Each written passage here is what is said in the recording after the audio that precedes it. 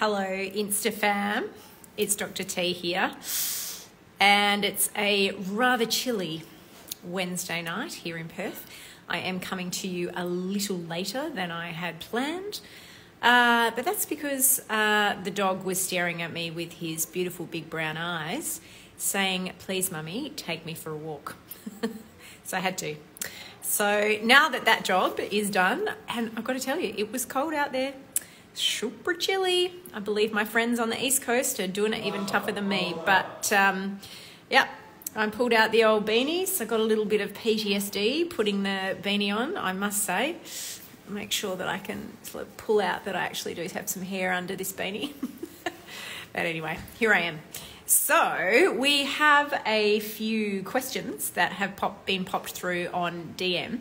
And listen, I want to make it really clear, these live Q&A sessions are for one purpose and one purpose only, and that is to provide you guys with a little bit more food for thought that is evidence-based and empowers and educates you.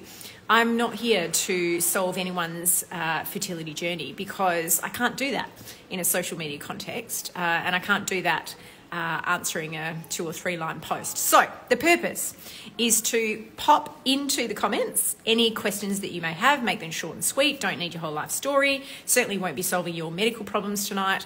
And every little piece of advice that I might give on here must be underlined by you heading over to a qualified fertility specialist to discuss your particular case. So one of the questions that has come down, what are my thoughts around thawing out embryos and performing PGT for aneuploidy on them in the case of recurrent implantation failure?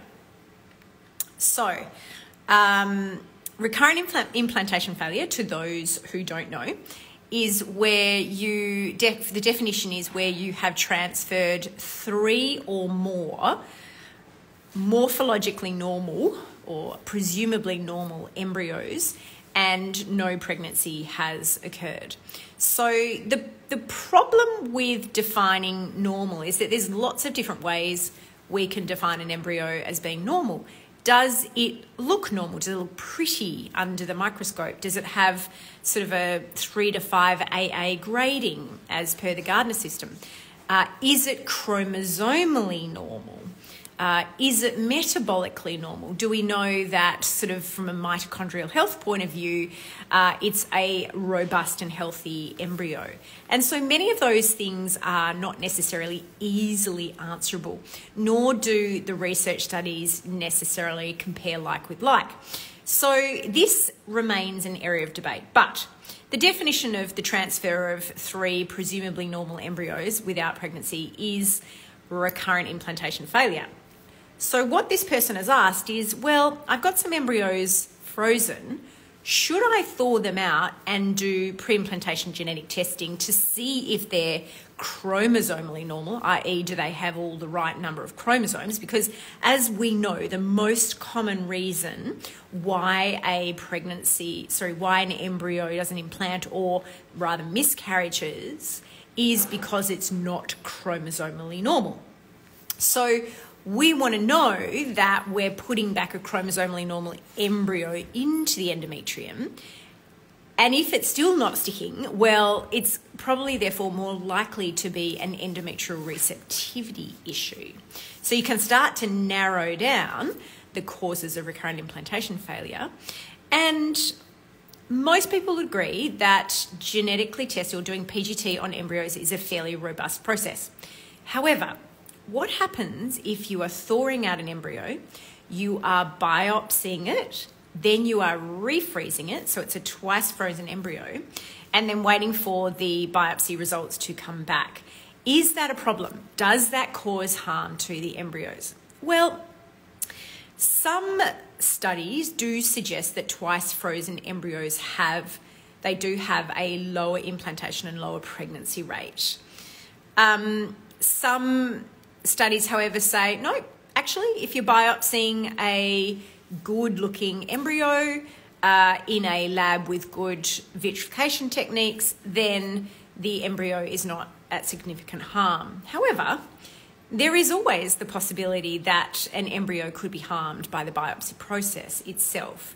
So I don't think we can put hand on heart and say twice freezing and biopsying embryos, it's going to not affect the embryo at all. I don't think we can put our hand on our heart and say that, but I don't think it probably causes as much harm as we think it used to. So hopefully that helps to answer that question.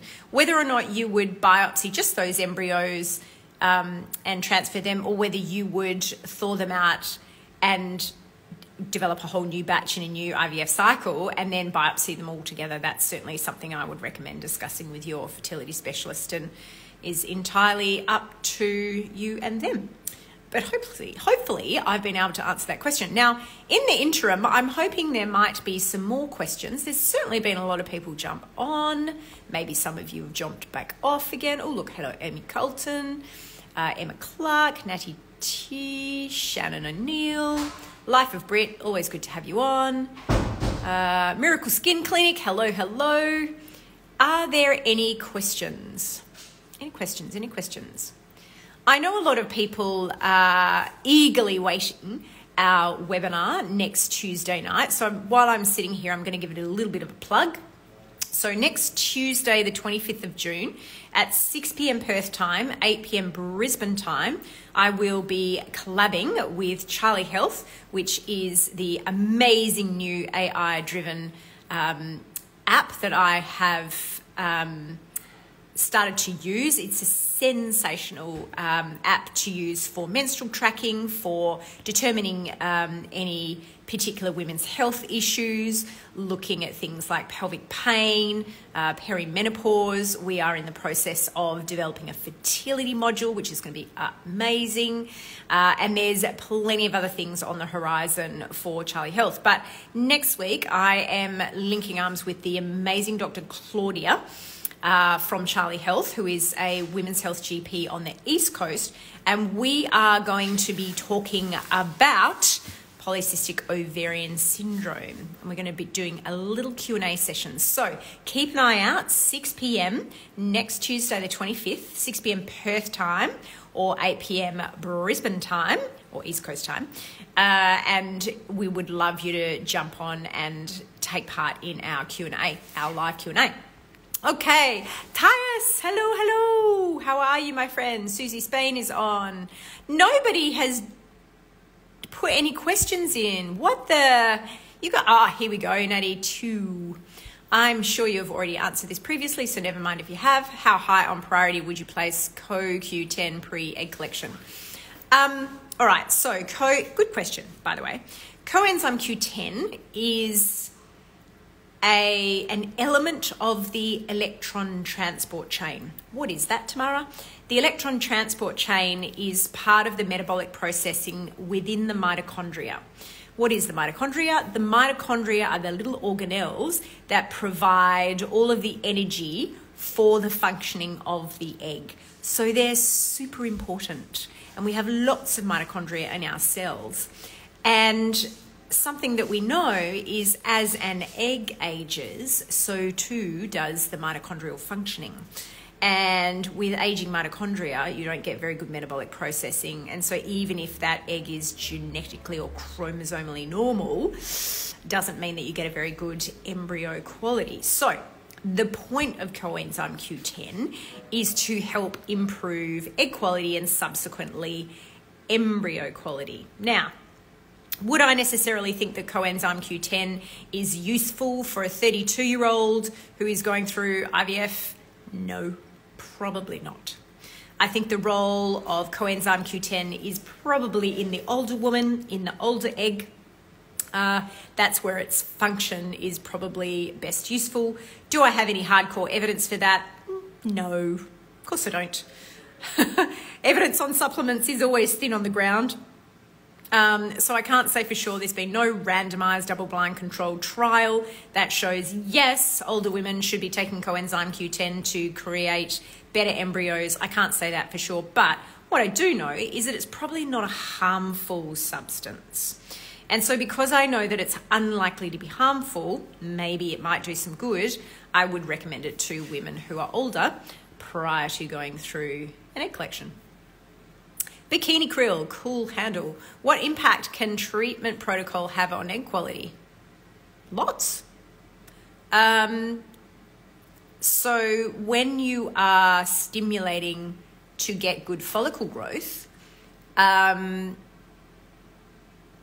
you require FSH receptors and you require FSH. So many of you would take that in the form of drugs like Puragon or Gonal F.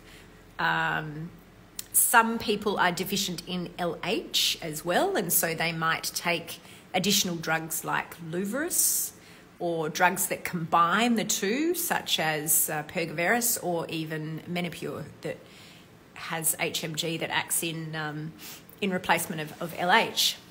So the type of, I guess, drugs that you're stimulated with will affect how the follicle is stimulated, and how the follicle is stimulated affects how the egg grows during that 2 weeks of stimulation.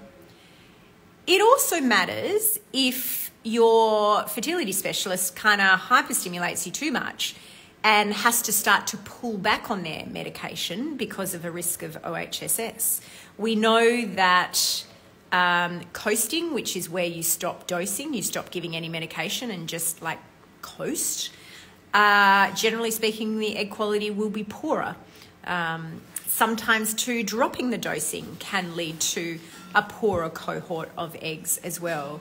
So yes, treatment can impact egg quality.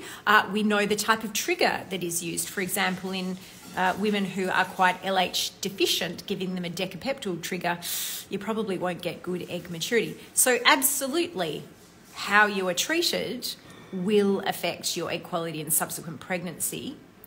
And that's why IVF can be as diagnostic as it is therapeutic. Often we learn things about our patient that then encourages us to change our treatment protocol. Funny that. Right, who else has a question?